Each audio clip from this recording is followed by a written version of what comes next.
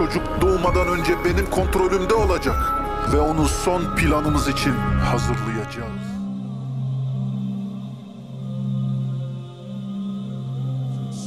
One recent attempt being generation of artificial wombs. Yes, you heard it right. A company by the name of Ectolife can grow around 30,000 babies yearly because of extensive and groundbreaking scientific research of over 50 years. It is the brainchild of Hashim Al-Ghali, who is science communicator and biotechnologist from Berlin. His facilities would allow couples to conceive babies and be true biological parents. It is for infertile parents who cannot have their own offspring. These babies will not only be developed artificially, but also the parents will be able to design and modify their babies' characteristics.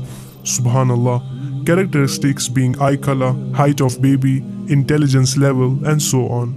As if the baby is just a toy or a product whose specifications can be fixed before selling it to the customers. The technology is available to start with this process, but ethical constraints do not make it a reality as of now. But we cannot say anything about the future. Subhanallah, man is the best creation of Allah, and man is trying to make himself the creator of man, a step closer to refusing the existence of God. Allah subhanahu wa ta'ala says in the Quran, وَلَقَدْ خَلَقْنَا الْإِنسَانَ مِنْ سُلَالَةٍ مِنْ طِينٍ ثُمَّ جَعَلْنَاهُ نُطْفَةً فِي قَرَارٍ مَكِينٍ ثُمَّ خَلَقْنَا النُّطْفَةَ عَلَقَةً فَخَلَقْنَا الْعَلَقَةَ مُضْغَةً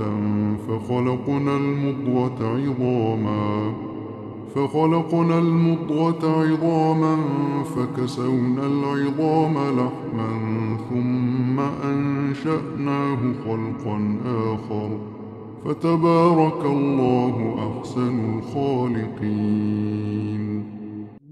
In this verse, Allah subhanahu wa ta'ala has explained how He creates the human baby, in how many stages it is created by Allah alone.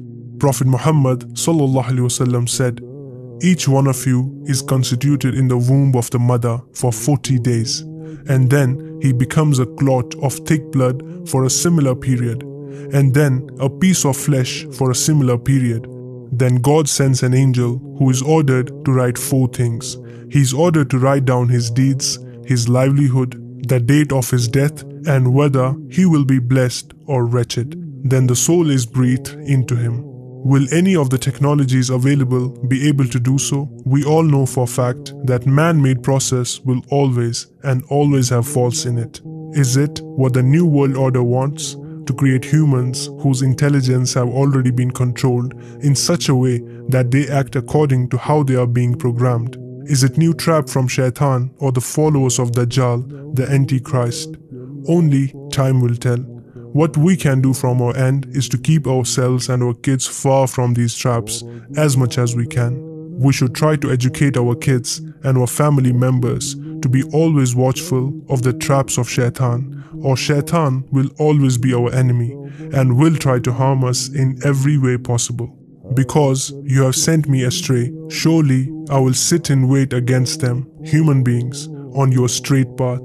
Then I will come to them before them and behind them, from their right and from their left, and you will not find most of them as thankful ones. They will not be dutiful to you. This was the promise of Shaitan to Allah subhanahu wa ta'ala, and he will not take rest until the day of judgment. May Allah subhanahu wa ta'ala save us from the traps of Shaitan. Ameen.